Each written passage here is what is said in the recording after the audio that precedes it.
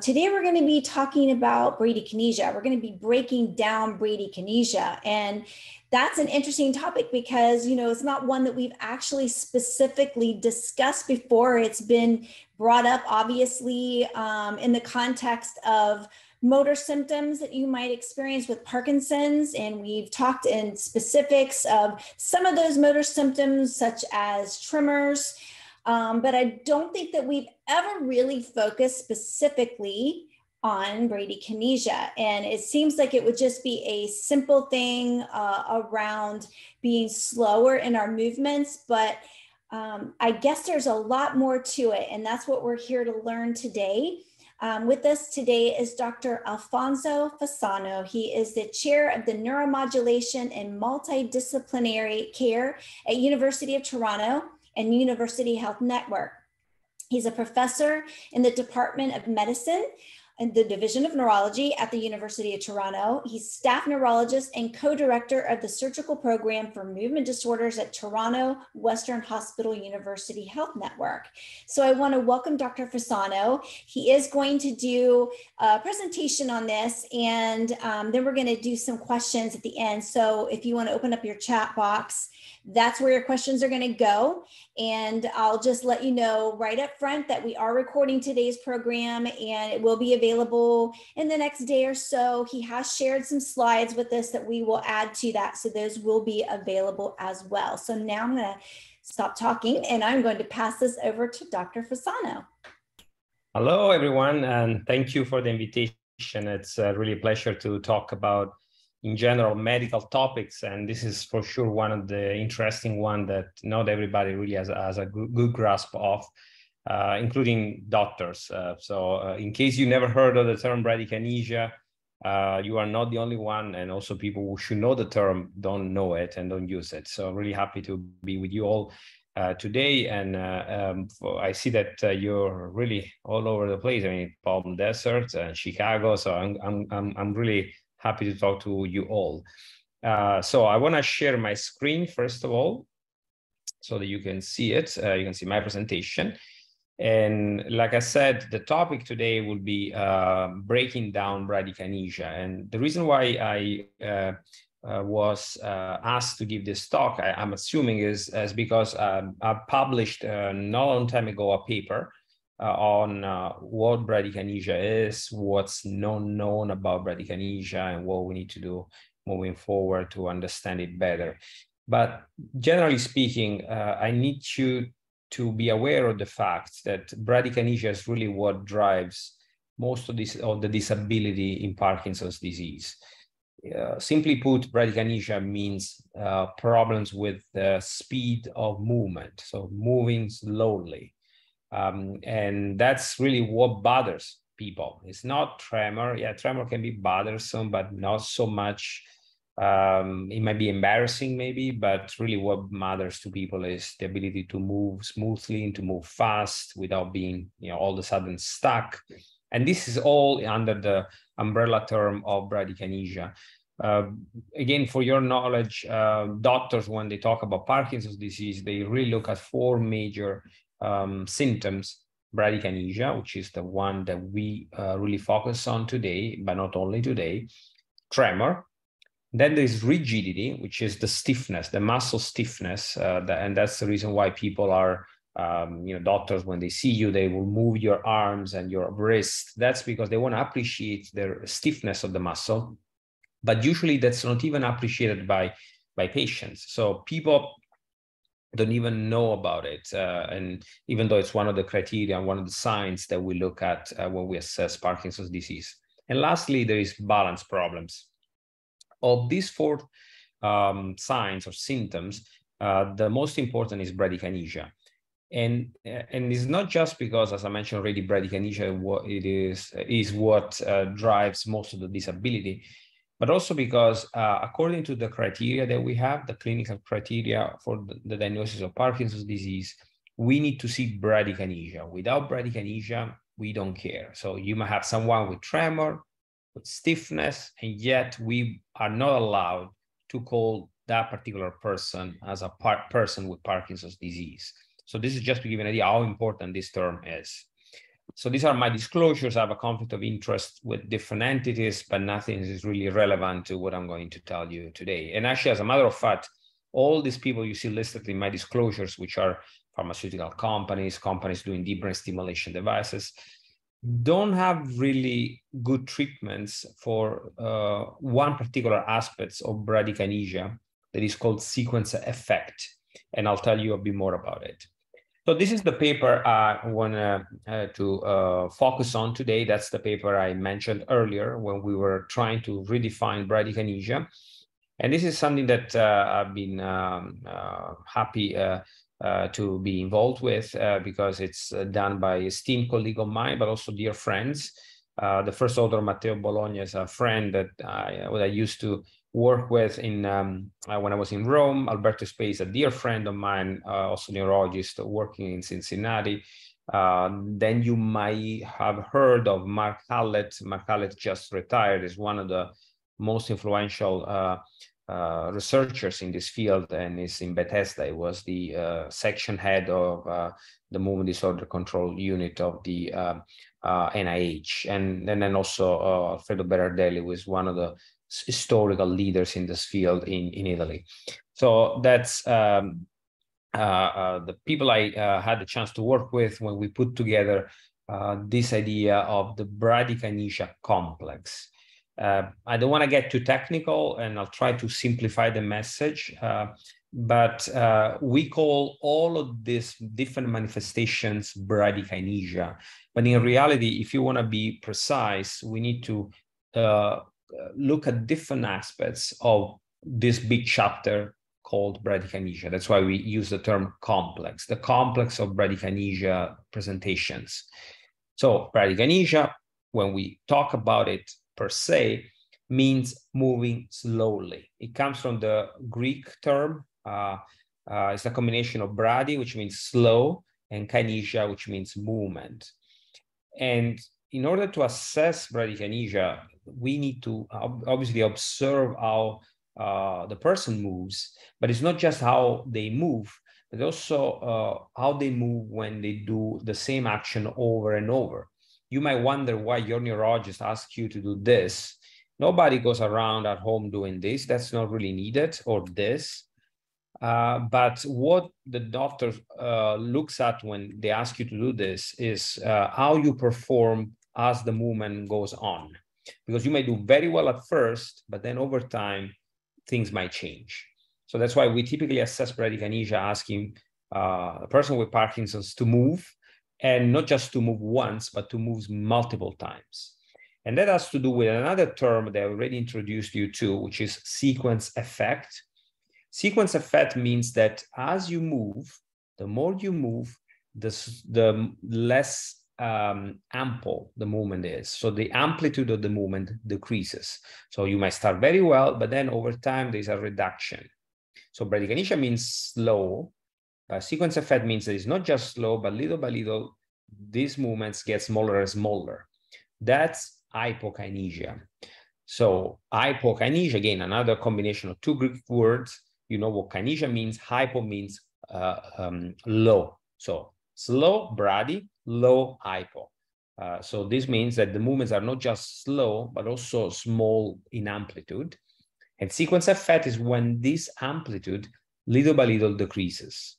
And that's what really makes the difference. And I'll show you an example in a second. So in the assessment of bradykinesia, obviously we look at the hypokinesia as well, but we pay particular attention to the sequence effect because that's very specific of the disease. The hesitations or halts that you see there, also called motor blocks, is when, let's say, you're doing this, and then there's maybe some reduction, the sequence effect, and then all of a sudden you don't move anymore for a second or two, and then you start again. So when you have a little bit of hesitation, even at the beginning of the movement, they ask you to do a movement, and at first you don't do it, they maybe a little bit of shaking, and then you start. So this is another part of the bradykinesia complex. And the typical example that I'm sure you're familiar with is freezing of gait. Freezing of gait at the end of the day is a halt, is a motor block. Or another one is start hesitation. When someone is about to start walking and he shakes on the spot, it looks like a tremor of the knee, but it's not real tremor. It's really the hesitation. It's the body that tries to make the movement, but the movement is difficult to initiate. And sometimes it's not just that, the movement that doesn't start at all. So it's a complete frozen state that we call akinesia, which means no movement. So A before any word means none of that. So akinesia means no movement. So see, you go home today also learning some Greek. And finally, we have oligokinesia. This is a term we came up with. It's a new term.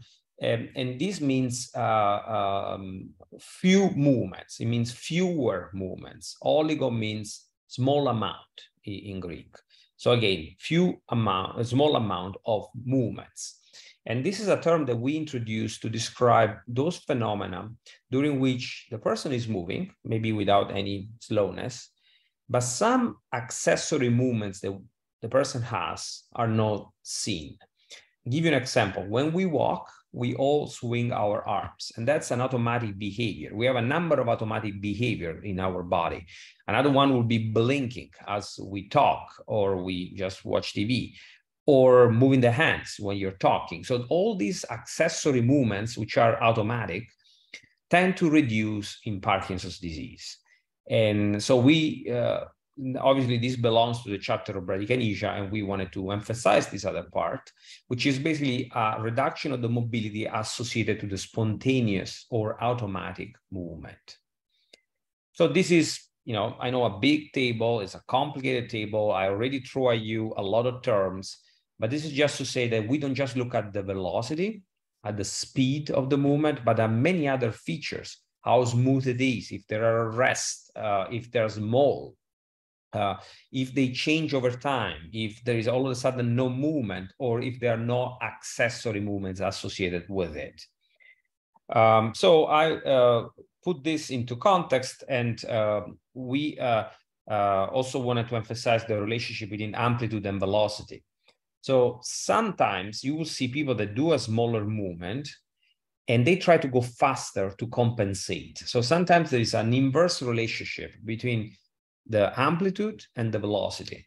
Another typical example would be when people walk and they have short steps. So there is some hypokinesia, but there is also excessive repetition of the same movement trying to compensate. And that's also part of the same chapter.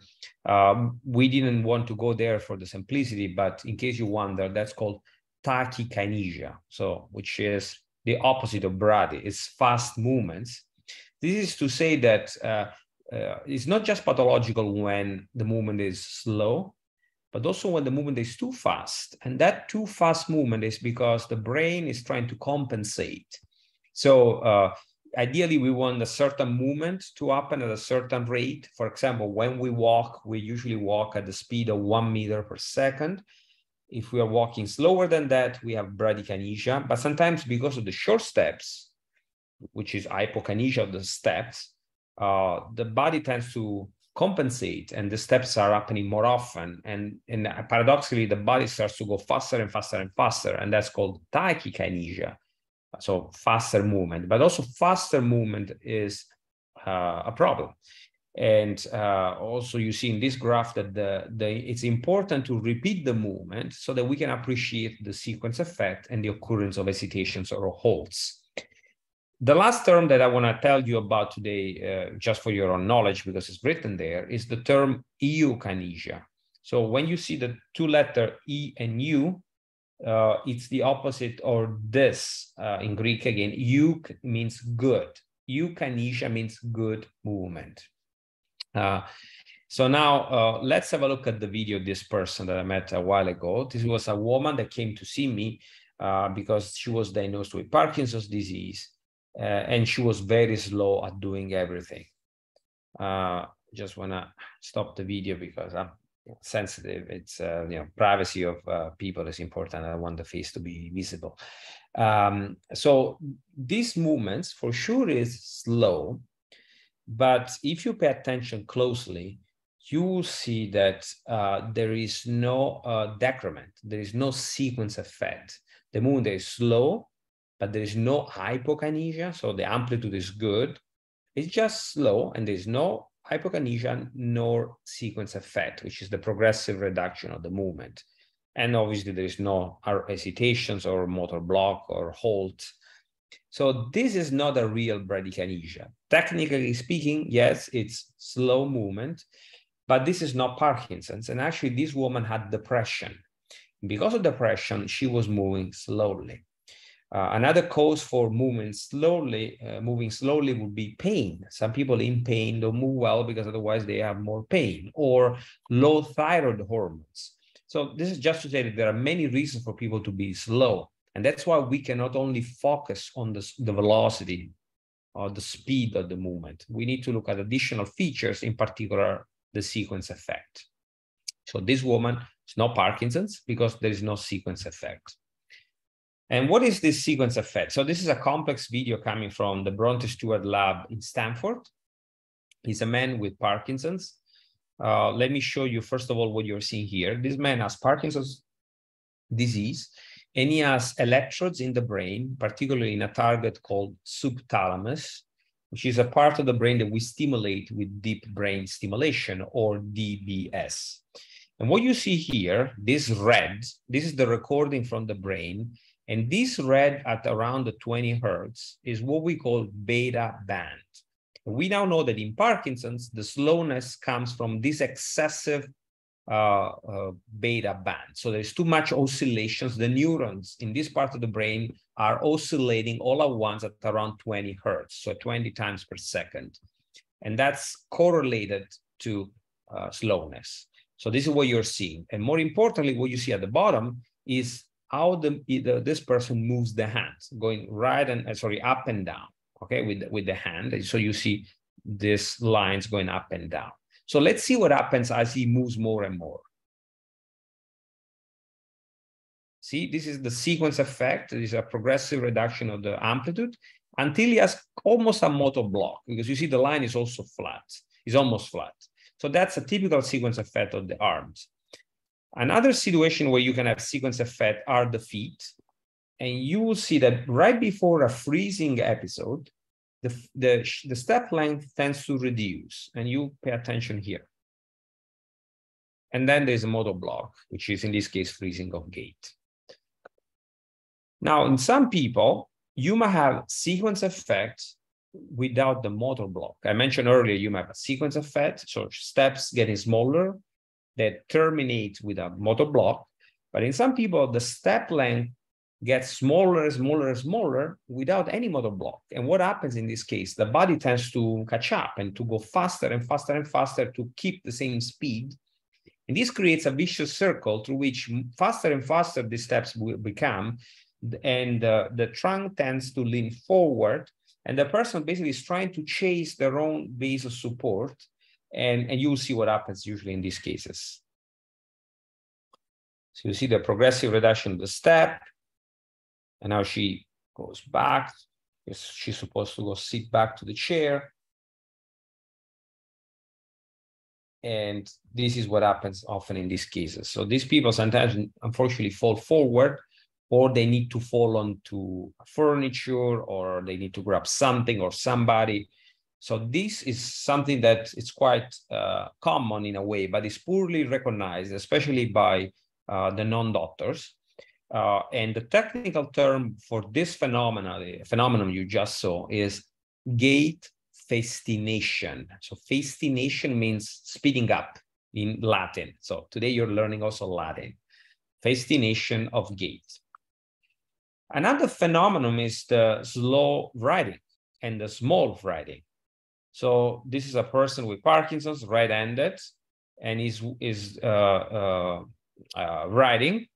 And this means in Italian today is a nice sunny day. And you see that the more he writes, the smaller it gets. And sometimes even shorter. You use less space on the page. And on your right, you see the effect of treatment. He was started on a dopamine agonist, and that was enough for him to have bigger mobility. You can recognize the O at the end of sole. Sole means sun. You see that they're always very small and it gets smaller. And you can see actually here it gets bigger. So macrographia, which means small writing, is another phenomenon that we see related to bradykinesia. Another phenomenon, now we're going into the spontaneous movement, and that's an example of oligokinesia, is the lack of arms winging. So in this case, it's a complete lack of arms winging when the person moves. You can also recognize short steps. That's, again, a bradykinesia, the walking, and hypokinesia at the same time. And this is the same person 10 years later after DBS. So DBS helps, she's doing better, but you can still see that the right side in particular is not swinging too much. And that's something that happens quite early in Parkinson's disease, sometimes even before the person realizes it, for sure years before the disease is diagnosed. And that's why sometimes people go to see the orthopedic surgeon because they have shoulder issues. Because without moving the arms during walking, the joint gets rusty. And that's why over time there might be shoulder pain because of the lack of this movement that we have when we walk. And I think this was my last video. I wanted to give you just a quick introduction to the topic so that we can spend the next 40 minutes of this webinar today to answer your question. And I see that there's something already in the chat box, but I give the mic back to Anissa so that she can share this Q&A part. Excuse me. Awesome.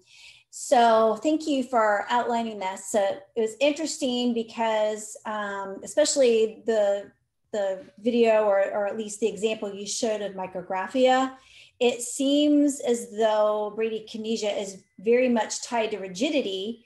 And usually we think of micrographia being just a rigidity issue and not a bradykinesia issue. Mm-hmm. Yeah, so that's a very good comment. And in a way, it is the same. It's not the same thing, but it comes from the same dysfunction of the brain. So, for example, I mentioned earlier that we know what happens in the brain when we have this slowness, and that's the beta activity in the brain. And the beta also correlates to rigidity. So it's true that if you have severe bradykinesia, you also end up having severe rigidity and vice versa.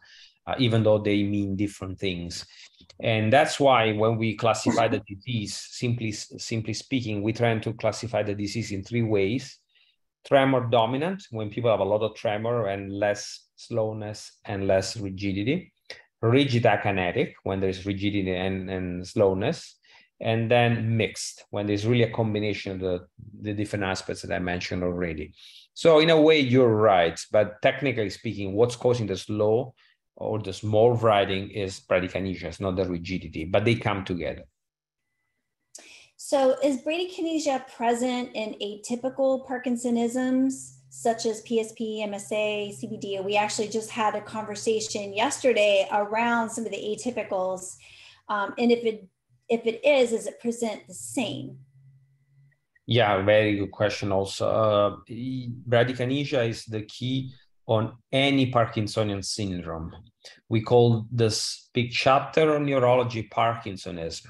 So something that looks like Parkinson's disease might be Parkinson's disease itself, but can be also a number of other diseases. You mentioned atypical Parkinsonism, but also drug-induced Parkinsonism, stroke in the brain. So anytime you have something that we call Parkinsonism, there should be bradykinesia.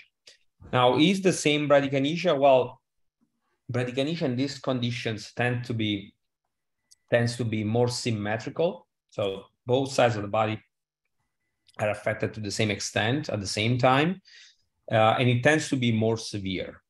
And people have looked into how to differentiate the bradykinesia of PSP, for example, but also the bradykinesia of Parkinson's disease.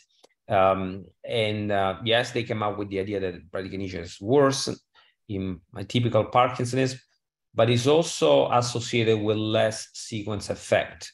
So some people are arguing that in atypical Parkinsonism, there is no sequence effect, but not everybody agrees. I personally don't agree with that. It's just that if you have a very severe bradykinesia, you start moving very slow already and very small. It's difficult even for the naked eye to see the sequence effect. as opposed to when you start very big and nicely at the beginning. And then obviously it's easier for you to see the decrement. That's why we don't see too much sequence effect in a typical Parkinsonism. But simply put, they have bradykinesia and it's more severe. We had a question, how freezing of gait ties in with bradykinesia. I know you showed it, so if you could get into that. Yeah, that's a very good question. So freezing of gait is defined as the inability to move the steps, to move the legs, even when the person wants to do so. But as a variety of different manifestations. Freezing of gait can swing from complete frozen state, akinesia, to moving, but sometimes having some motor blocks and then recovering again. So why do we call everything freezing of gait anyways? Because in freezing of gait, there is bradykinesia of the lower limbs. So the legs don't move as fast or as big as we're supposed to. And that comes with a number of other compensations that the brain uses. And this is trying to move. That's why it looks like you have a tremor on the legs, or going faster. So making steps more often to compensate for the short steps. At the end of the day, freezing of gait can be seen as a motor block at the end of a sequence effect involving the legs. So slow and small leg movement, eventually resulting in an hesitation or a motor block. So we're getting some questions and they kind of all tie together. So one of the questions I had for you was, does physical therapy help with aspects of bradykinesia? Someone was asking if exercise can help, and another was asking, their spouse has gotten to the point of progression where they're freezing, there's weakness and pain, and so they don't want to walk. Mm-hmm. What role does physical therapy and exercise play in addressing bradykinesia? Yeah, so I'll discuss, first of all, physiotherapy and exercising, and then I'll talk about weak and painful, these two adjectives that have been used. So as for the exercise, needless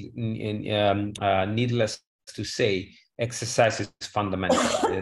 It's very important, and is as important as not prescribed enough. It's been also shown, for example, that aerobic exercise protects the disease from progression. So the more active you are, the better it is. But when we look at bradykinesia, I want to start with an example. There are some people with Parkinson's disease, with freezing of gait, for example, that can't move unless they are challenged with something. That something can be a sport that they used to do, or an obstacle that they need to cross. And so this is just to say that the brain has the capabilities to bypass the problem that we call bradykinesia. The problem is that we don't always have full access to these capabilities. Not always we know which ones are the strategies to use. And this is where a physiotherapist can help you with, because they can teach you how to overcome the problem bypassing this block that there is in a certain part of the brain. And we know this from many other evidence. One example I always make is about an earthquake that we had 5 to 10 years ago in central Italy.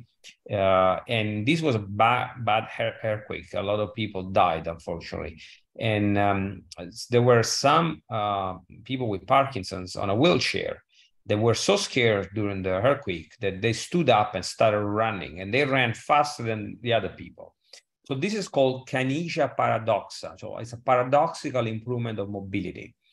And again, emphasizes the fact that there are resources in our brain, in our body, that we don't fully understand, that we don't fully use. In this particular example, it was probably the adrenaline, the fear that drove the whole movement and improvement. And interestingly, this improvement didn't last just a couple of days. It lasted until 6 to 10 months after the earthquake.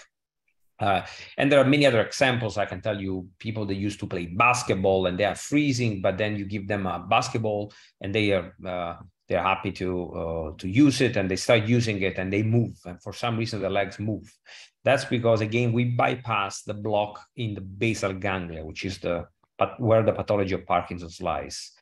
And the goal of the physiotherapist is teaching you all these tricks, which are very individualized. Everybody is different. Everybody has a different capacities, and the body is different. You might wonder, okay, do I need a physiotherapist? You need it for a number of reasons. I will mention two: safety at first, because you don't know how much you can do on your own. And second, motivation. Unfortunately, one of the problems of Parkinson's disease is lack of motivation. So you might know that if you think about stepping on an obstacle, you move, but you don't do it because you are not motivated. You are not motivated to exercise. And so it becomes a vicious circle. And this is where an external person can trigger additional improvements. And lastly, I want to say weak and painful. So Parkinson's disease and Parkinsonism in general don't affect the strength. They don't affect the power of the muscle. It's true, people feel weak. The brain perceives a sort of a muscle fatigue because it's difficult to move. But per se, if we were to measure the strength, there is not a real weakness. Stroke can cause a weakness. Myopathy, neuropathies can cause weakness, but not Parkinson's disease. But it's been also found that if the exercise involves muscle training, so enhancing the strength, that can be beneficial, which is something new, because in the past we were saying, strength is not affected, don't bother working on the muscle itself. And lastly, painful. Muscle pain usually comes from severe rigidity, and more than rigidity, sometimes it's something we call dystonia. So it's cramping, let's say, cramps of the muscles. So not really related to bradykinesia, but if you feel weak because of bradykinesia and you don't move because of that, and also the pain doesn't help and you don't move because of that, guess what? If you don't use it, you lose it. And once again, is why you need to have a physiotherapist that tells you, no, what are you doing? You need to do more here, so that you get out of this vicious circle. So that kind of goes along with the comment question of, this person says that their significant other gets fatigued more when they're exercising, and wanted to know if that's common with repetitive movements. Yeah, it's a very good point. So there are a couple of things. So generally speaking, if you don't move much, when you start moving, you don't feel good about it. During the very beginning of the pandemic, I spent, I think, the first week at home in my living room working on my computer, on papers, or seeing patients virtually. And I remember the following Monday, I went to the hospital. I usually walk to work, and I felt it was difficult for me to walk. It was more work than usual. This is just to say that there's this phenomenon called deconditioning, that the less you move, the less likely you will be moving, because we don't just move using our brain, we move using our joints, our lungs, our heart. So if we don't move much, it becomes more effortful to do it. So a good strategy in these cases is not to push through it, not to overdo it, because it might be dangerous. You might actually injure yourself or create some heart issue. It's important to do this, again, supervised in a progressive way, so that you do, I don't know, the first day, half an hour on the treadmill, the second day, half an hour, but the third day you do 31 minutes, and so forth. So always more, never less. And this way, in a progressive fashion, without getting too much into shortness of breath or similar things, you do more and more. So, and the key is, in any case, to keep a steady level of activity. I think that was the question. Anything else I didn't? It's about I want also to say that part of fatigue, because now I read the question again. The term fatigue can come from this deconditioning, which we can infer comes from the lungs, the heart, the muscle themselves. But it can also be related to something that we used to call central fatigue, which is more of a condition. It's more of a mental condition. Is this perception that we are tired, even when actually the body is not. And that has to do more with depression, with the brain pathology itself, with the idea that with apathy, with lack of motivation. So there are different components to what we call fatigue. So also very curious about whether bradykinesia can affect other things such as the voice, speech, the facial expressions. We know there's rigidity and facial masking, but is there other presentations that people might not consider as being part of that? Yes, I'm glad for this question because I was thinking about discussing speech as well. And the reason I didn't do it is because when you show videos of people speaking, you end up showing their faces, and I didn't want to do that. But for sure, speech is severely affected by bradykinesia. And at the end of the day, what really contributes to poor quality of life is not tremor or rigidity. It's not dyskinesias, which are the involuntary movements. It's really the ability to go from A to B, so walking, and the ability to be understood. So communication is a big problem. And there are others factors affecting quality of life in case you wonder. Another big one, we already talked about it, is pain. Another one is constipation. So again, we are focusing too much on the old parts of what we consider to be Parkinson's disease. Communication is important, I don't have to tell you, and unfortunately the disease affects communication at different levels. So let's see what we can talk about. So one term that we use in speech disorders of Parkinson's is the term hypophonia. And now we know hypo means small amplitude. Hypophonia means that the speech has a low volume. And that's because the volume is pretty much like in an accordion. So when we see someone playing an accordion, the fastest and the more ample the movement is, the louder the sound. We generate sound with our diaphragm pushing air out of our lungs. And the sound is modulated by our vocal cords and the rest of the muscles in the mouth and the tongue. But the first part is pushing air out. And this is affected in Parkinson's because of the slowness of the diaphragm, which is a big muscle, basically moving the chest up and down.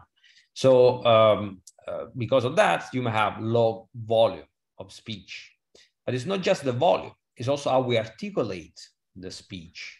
And this is why sometimes the volume can be loud, but the speech is not intelligible. And this is what we call dysarthria. And that has a little bit to do with bradykinesia because it, in any case, involves the mobility of the muscles of the mouth and the tongue. And sometimes people tend to talk fast to compensate. Exactly like I mentioned earlier, fascination for gait, we have a similar thing for speech. And that's called tachyphemia, so talking fast. And exactly like freezing of gait, you can have freezing of the speech. So people might have a stutter, which is like a freezing, or they can even have a block and they can't produce the word, which is different from knowing the word and not getting it right away. That's another phenomenon that has nothing to do with memory, nothing to do with speech. So I don't want to go off track, but there are many things that can affect our ability to communicate. And in short, bradykinesia is for sure one of it. Sorry, I keep coughing. So, okay. And the other question that just came in kind of goes back to what you were talking about earlier, was the fatigue. So if somebody is experiencing that, should they push through it? Is it mental? Will their body be able to handle that? Since you were talking about the fact that it's not that they aren't able to be strong, it's just the body's perception of being tired. Will they be okay the next day? So is that smart or wise for people? And again, you're probably going to say, talk to your physical therapist. Well, the way to talk, the reason to talk about the physiotherapist is to really make sure that it's just an internal experience that is not coming from heart problems that can happen. You know, we all get older day by day, and these problems can happen. It's not asthma, it's not something else. It's not the muscle not performing well. But if it's completely an internal experience of feeling fatigue, I would still say do in a progressive fashion. Don't push through, because one thing that I'm sure you all, not everybody, but some of you experiences is the feeling drained the next day. If you feel drained the next day, it means you did too much the day before. So you need to do progressive increase. The goal is never go backwards. Try to stay the same level of activity, possibly more little by little, but never backwards, because otherwise you get into this vicious circle, because the less you move, the less you're on the more you're on a couch watching TV all day long, the less likely you'll be able to sustain even going outside to, to throw the garbage. So it's important to keep a steady level of activity.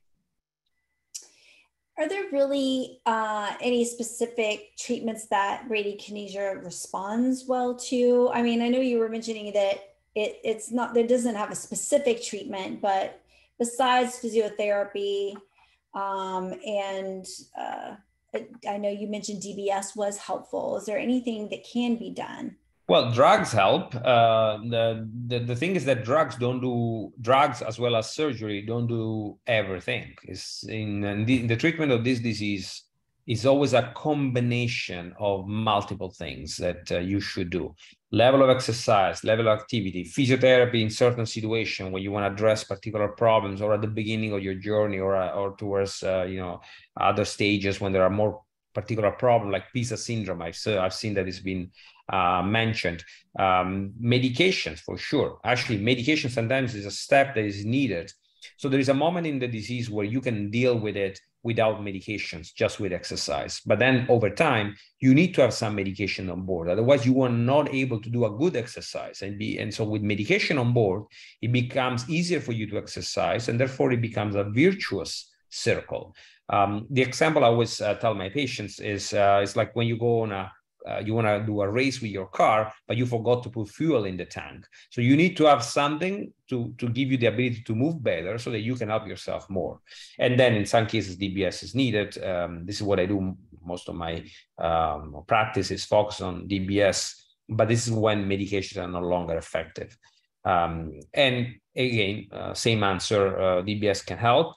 DBS can also worsen bradykinesia, exactly like medication. Sometimes too much levodopa causes more freezing. That's known now. So it's always a matter of combining in a very wise way the multiple strategies and options we have. And physiotherapy and exercising is certainly one of that. There are other ways, by the way, to exercise. Sometimes there's more engaging ways, and I can think of two right away. For speech, singing can be good, because with singing you're forced to move your diaphragm more. I hope you're a good singer, because in case you are not, pull the people around you. And then another one is dancing. Dancing, for in particular tango, helps mobility in general, also balance. There is Tai Chi. There are many other options that can be considered. Oh, we have an interesting question. Do high temps and heat during the summer cause or increase bradykinesia? Oh, yeah. Not necessarily affecting bradykinesia per se, but I'm sure you have seen sometimes your phone. For example, it happens to me with my iPhone that if I leave it under the sun, at some point the phone turns off, and you will see on the screen something like, for safety reasons, the phone is now stopped, is stopping working because it's too hot. So anything works within a certain temperature. If it's too cold, nerves don't work well. You can tell during the winter, if you want to handle your car keys and it's too cold, you don't even feel the keys. And that's because the nerves don't work well. Same thing when it's too hot. So the nervous system works within a certain range of temperature, and then this is where it gives its best. So obviously in a disease that affects the brain already, the brain becomes more sensitive to extremes, and if it's too cold or it's too hot, makes things worse. Another important factor in this case, and this is something we're going to be discussing more and more, unfortunately, because of global warming, is low blood pressure. Parkinson is also associated to variability of blood pressure. And there's something called orthostatic hypotension, so that when you stand up, the blood pressure drops. And this drops even more if it's hot, and especially when it's humid. That's another thing that contributes to the feeling of fatigue, especially after you go, as you go on with your mobility. Wonderful. So I did have a curious question about bradykinesia and dyskinesia occurring simultaneously. So we've got kind of what seems like two opposite ends of the spectrum. Can you speak to that? Yeah, absolutely. So there are different scenarios to it, and it's true they can occur together. Let's specify first what dyskinesia means.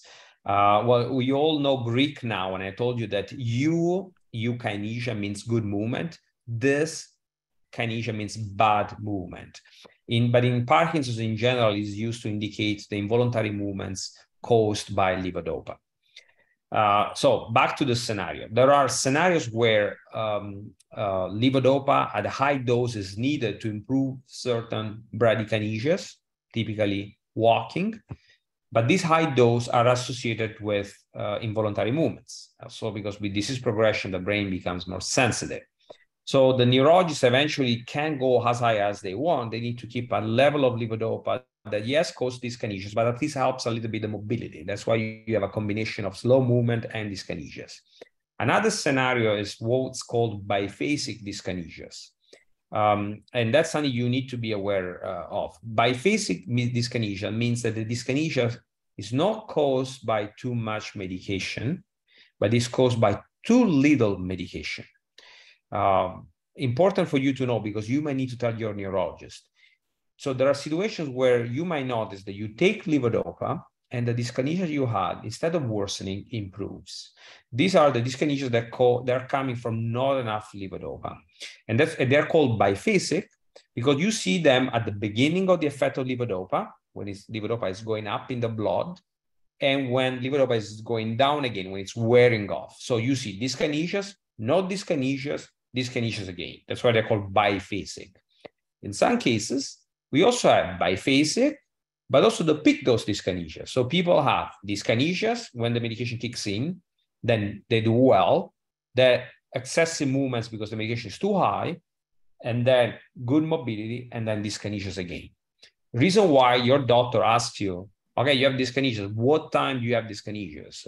They probably ask you, okay, with respect to the dose of levodopa, when do you see the dyskinesias? Trying to figure out what to do next. Because if it's biphasic, you need to increase the dose. If it's peak dose, you need to reduce the dose. The question is bradykinesia and dyskinesia at the same time. So in some situations, you might have dyskinesias when levodopa hasn't fully kicked in. So Parkinson's is not well treated, and yet you have dyskinesias. That's why you can have the combination. In this case, will be biphasic dyskinesias. And usually biphasic dyskinesias affects the legs, and it's painful. So lower limbs, so legs moving while the rest of the body is stiff, typical of biphasic dyskinesias. And then maybe the dyskinesias go away and you have the peak dose dyskinesia, which typically affect the central part of the body, the trunk. So even from the location, sometimes we can understand what type of dyskinesia it is. That is very, very complicated and complex. Yeah. So it's important that we're discussing this because we hear about dyskinesia, obviously, but we don't really even necessarily talk about the biphasic and what it might look like in terms of the peaks and the troughs and how people can communicate that. Yep. So thank you so much. I just had another question come in. If medication is no longer working and DBS is no longer an option, is this considered end-stage Parkinson's? And is that something that we see, like in terms of bradykinesia, getting all of these things just kind of getting slower and slower and just not responding any longer? Yeah, so that's a difficult question, but equally important. So let me say, first of all, the DBS tends to do what medications do. The difference is that DBS is continuous. So if you have a problem that doesn't respond to levodopa, chances are that it won't respond to DBS, with the exception of tremor and dyskinesias. Actually, sometimes DBS stops dyskinesias, but all the rest, if it doesn't improve with levodopa, it won't improve with DBS. Yet we do it exactly like we do pumps, because we want the brain to be on a constant level of something. And I mentioned earlier the biphasic and peak dose at the same time, meaning that you need to be in a narrow range. And that's when you need something continuous, and that can be DBS or the pumps. Actually, I saw one of the questions about subcutaneous levodopa, and yeah, sure, subcutaneous levodopa will exactly do that. It will give you a steady state of levodopa. It works, but if levodopa doesn't work taken orally, it won't work given in a continuous infusion. Okay, that's important. So with disease progression, the symptoms of Parkinson's tend to become more and more resistant to levodopa, but not all of them. Rigidity tends to respond all the time. Bradykinesia responds, but not to the level that responded before. So that's why if you have Parkinson's, you'll be taking levodopa forever. It's not that we stop levodopa, because it doesn't work anymore, there's no point, unless maybe you have DBS and DBS does a good job. So it's possible in this case to end up with a problem with balance, with freezing of gait, with speech. That's typical of later stages of Parkinson's disease. What to do next? Well, this is why we have research, and research is now looking into new drugs that work in circuits different than the dopaminergic ones. So it's no longer around the dopamine, but other molecules, other neurotransmitters, as well as new targets for neuromodulation, different spots in the brain that we've been experimenting for the past 20 years. So far, nothing really has substituted what we do, but we are not giving up, and we're working and trying to resolve these problems. Fantastic. So I know this isn't specific to bradykinesia, but I think because we are talking about a lot of this overlap of these symptoms, they're wanting to know about tremor, such as head tremor, and distinguishing that from a dyskinesia. Absolutely. That's a great point, because it's a common situation I've been experiencing in myself and other colleagues of mine, situations where the person calls the office or sends an email or something, and they say, my tremor is worse. Okay, and then we increase levodopa or whatever medication we're using. And the patient, again, calls back, oh, it's even worse now. And later on, when the person finally comes to our office, we realize that what the person was calling tremor was dyskinesias. And therefore, we had to do the opposite of increasing the medication. But it's easy to distinguish the two, actually. Tremor is rhythmic. Dyskinesias is chaotic. So anything that does a constant movement in the head will be like this or this. If it's rhythmic, doing the same thing, go to back and forth, it's a tremor. If it's seemingly chaotic, you cannot predict where the next movement will be, it's like a sort of a slow dance, that's dyskinesias. So that's important because, as you can tell, it will dictate the management that the neurologist will use. Fantastic. Well, I just have to say that I was one of the people that really did not understand the depth of bradykinesia until I saw that paper that was published and the foundation for today's talk. So I think it's been very, very helpful to have you explain some of these and how they're interconnected with some of the symptoms that we see. So thank you for taking your time. I don't know if there's any last comments or things that we didn't cover in the questions that you might want to share with our audience before we end. Yeah, I want to say three things. The first and foremost, it is important that you all get educated because this is a team effort. And if you don't know even the terms we use, you don't give us the right information, or you, even worse, you give us misleading information and we don't go anywhere. So it's important that you have a grasp on the complexity of the disease. Number one. Number two, there was a question about PISA syndrome. I just want to briefly mention that PISA syndrome is when the trunk leans on one side, and usually the person is not even aware of it. And that's a combination of muscle stiffness on one side, weakness on the other side, but also poor awareness of the space. And lastly, I saw a question about DBS for atypical Parkinsonism. And in general, the answer is no. It's not advisable to do it because DBS most of the time makes things worse. Reason why, before you get DBS, make sure that you're seen by someone who knows what they're talking about, that it's a center that does many implants, that they have experience, because DBS is something that can actually make you worse. They want to know if you will repeat the word for the trunk leaning. Pisa Tower, like in Italy, the Pisa Tower.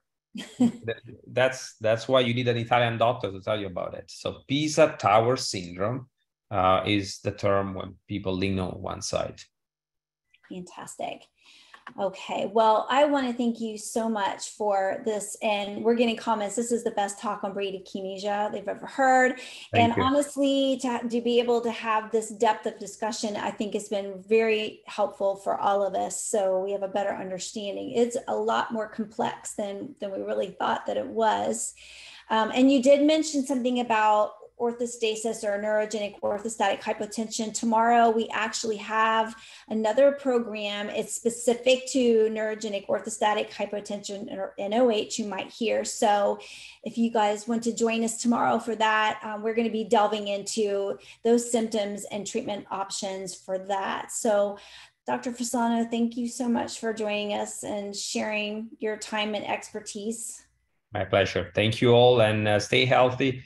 Drink water and exercise. That's the most important thing, I guess, at this point. Fantastic. Good. And we have a tradition at PMD Alliance of giving you a wave across the United States and beyond of our thanks. So I'll invite everybody to give you the wave to send you off with many thanks. And thanks everyone for joining us today.